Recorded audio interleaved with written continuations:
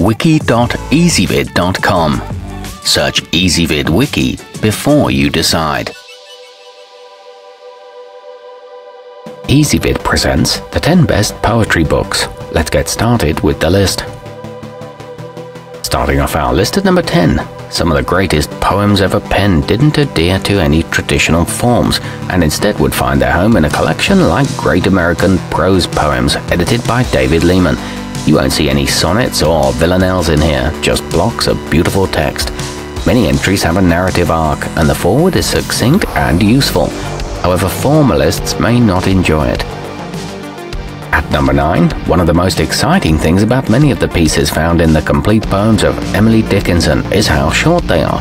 The author could elicit tremendous depth from just a few lines, making this a great collection to pick up when you only have a few minutes to spare.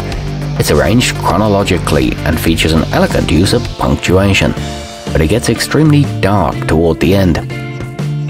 Coming in at number 8 on our list, impeccably translated from the original French by the late great American poet John Ashbery, this edition of Arthur Rimbaud's Illuminations breathes an exceptional amount of fire and musicality into a selection that could easily prove elusive to the wrong ears.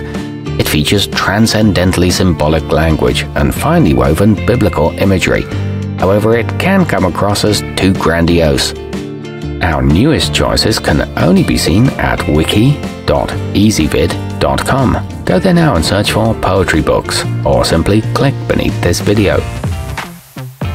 At number 7, winner of the 2016 National Poetry Series, I Know Your Mind by William Brewer takes its readers on an honest and harrowing tour of the Appalachian opioid epidemic that continues to beleaguer the author's home state of West Virginia. It's written with immense empathy and includes tender visions of suffering and loss, but formalism lurks beneath the surface. Moving up our list to number 6. While the United States doesn't have the rich poetic history of many European or Asian countries, it does have Walt Whitman's Leaves of Grass. This facsimile edition presents the writer's first publication of his iconic work before he began his endless edits. It's deeply in tune with nature and examines selfhood with swagger. However, it is somewhat male-oriented. Halfway up our list at number 5, containing what is perhaps the most influential epic poem in American literature since Walt Whitman's Leaves of Grass. Howl and Other Poems by Allen Ginsberg is a title that will find a place in any serious reader's library. It boasts a richly musical construction and tackles guilt and the fear of death, but it is hard to read in one sitting. At number 4, fans of more formal poetic construction will appreciate the tight verses contained in Collected Sonnets by Edna and Vincent Millay. What's most striking about the collection, however, is its decidedly feminist tone in works written before the Second World War. It employs multiple sonnet structures and contains open and honest bisexual content.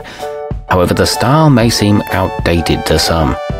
Nearing the top of our list at number 3, Invisible Cities by Italo Calvino imagines a young Marco Polo tasked with describing the various cities of the Mongolian Empire to its leader Kublai Khan. The descriptions of each location become philosophical examinations of desire, memory, and self. It's written in a prose style, and the imagery is incredibly vivid. It evokes a deep thoughtfulness. Our newest choices can only be seen at wiki.ezvid.com. Go there now and search for poetry books, or simply click beneath this video.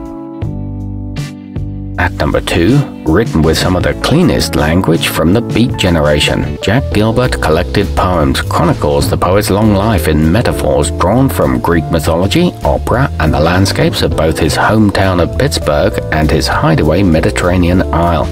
It discovers beauty in loneliness and studies the nature of love deeply. This one's easy for non-poets to enjoy. And coming in at number 1 on our list, Ariel, the Restored Edition, takes the version of Sylvia Plath's last collection of poems that was posthumously edited and released by her husband Ted Hughes, and returns it to her originally intended layout, which is significantly different from its first printing.